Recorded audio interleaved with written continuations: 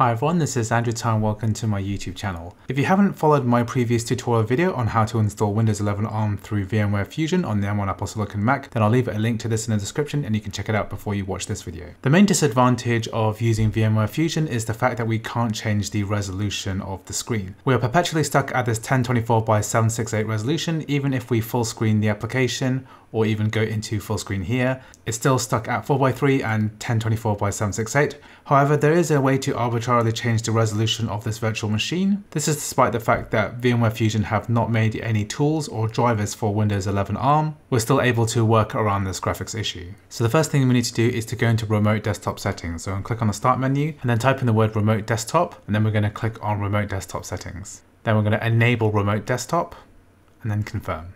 And then what we need to do is to restart the virtual machine. So I'm going to click start and then restart. So what we need to do is to click on the configure button on the virtual machine, and then we're going to select network adapter. And then here we're going to change the auto detect. I want to select this here. Then we're going to type in our password. So I'm going to leave a link in the description for this website. All we're going to do is to scroll down and then find the Microsoft Remote Desktop client. We want specifically the beta client. So here we're going to download the Microsoft Remote Desktop beta. Just click download here and then open up the zip when it finishes downloading. And then double click on this application. Click open. Click not now and then continue and then OK. And then we're able to add our PC. So we need to make a note of the internal IP address of the virtual machine. So we're going to click on the network icon here and click settings. Then we're going to click on network and Ethernet and then scroll down until we find Ethernet here, and then scroll down further until we find the local IPv4 address. So this is the one we're going to be typing into Microsoft Remote Desktop Beta. So here we just click add PC. Here we add our local IP address of the virtual machine. So what we need to do is to add a user account here, and that's going to prompt for our password when we connect.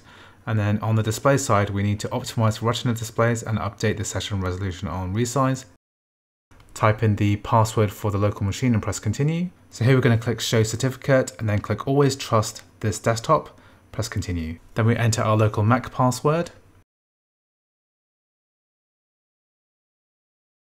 So this workaround means that we can access the full aspect ratio of this computer, albeit with a little bit of latency. However, if you're using an application that does not depend on low latency, then this can be a good alternative in order to get the full aspect ratio out of this virtual machine. Anyway, I hope you enjoyed this little workaround. It does not give full native performance even of the virtual machine itself. However, it does give a lot more screen real estate. You're able to fully maximize applications, and you can even play classic games like Solitaire just fine. There's enough latency there to actually be able to play properly. However, you're not going to be playing any serious games on this anytime soon. Anyway, I hope you found this video useful. If you did, please like and subscribe, and I'll see you in the next video.